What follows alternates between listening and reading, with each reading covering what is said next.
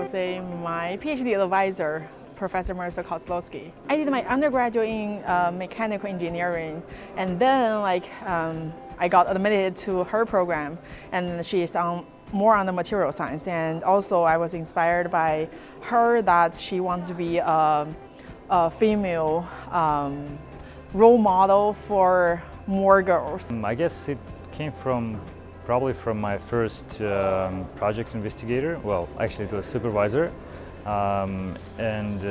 He's a pretty dedicated person.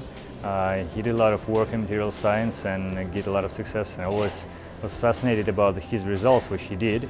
And probably it was like the first thing which pushed me to do science in that area, like a material scientist. So I'd say my first inspiration started as an undergrad. So we had a course called Frontiers of Chemical Research where we were able to sit in and hear lectures as freshmen from all of the faculty in my department. And I was really interested in the ones particularly involved in materials research. And then I joined a research lab, and so I would also credit my undergrad research advising to what inspired me to pursue my graduate research in materials. More generally into physics. And that was my high school instructor, Mr. Rajan. The way he approached physics was, I have never seen anyone else approach it in the same fashion. It was all about asking questions. For example, how did people figure out that materials are made up of atoms, and why did certain materials respond to an electric field whereas the others didn't?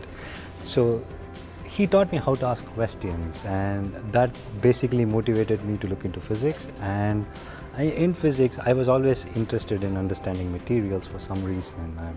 I try to fix things in my home and my garage, and that excited me to understand how do people make these materials, and that got me going.